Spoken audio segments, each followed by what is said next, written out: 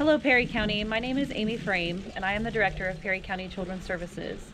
Due to COVID-19, some of the ways that we conduct business have changed. Our office is currently closed to the public, and supervisors and caseworkers are now working remotely. Individuals calling in reports regarding children will be asked to provide their name and contact information so that a caseworker can return their call and collect that information. In instances where we believe child safety is an issue, we will be responding to homes face-to-face. We are taking precautions with all caseworkers to assure they remain healthy and safe. You will be asked a series of questions about your own health and the health of your children. That is to protect you, your children, and the caseworker. Home visiting may also look a little different right now.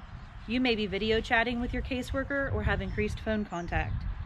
Despite these challenges and the changes we've implemented, we are here for our community during this difficult time and plan to continue to help children and families in any way that we can. The best thing that we can all do for each other is stay home, wash our hands, and be kind. For more information regarding Perry County's response to COVID-19, please visit Perry County, Ohio EOC YouTube channel. Thank you.